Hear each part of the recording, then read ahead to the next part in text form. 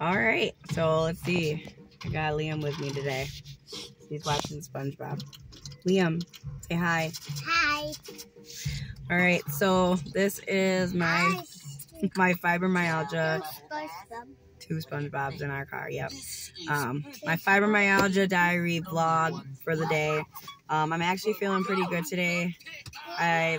My doctor has started giving me Lyrica. I don't know if anybody else takes that, but it seems to be working better than gabapentin. So if you do have fibromyalgia, I would look into Lyrica. It might help. It seems to help with my mood, my energy, and my pain. So it's actually doing pretty good today.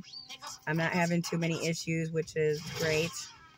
Get to hang out with a little dude, and we're going to go shopping at Walmart with the baby and Britt. They're in a doctor's appointment right now, but I just wanted to let y'all know that today is a good day, and the medication seems to really be helping. So if that's something that you might want to talk to your doctor about, tell them it's called Lyrica, and the generic name is pregabalin, which is probably normally what they give out, pregabalin.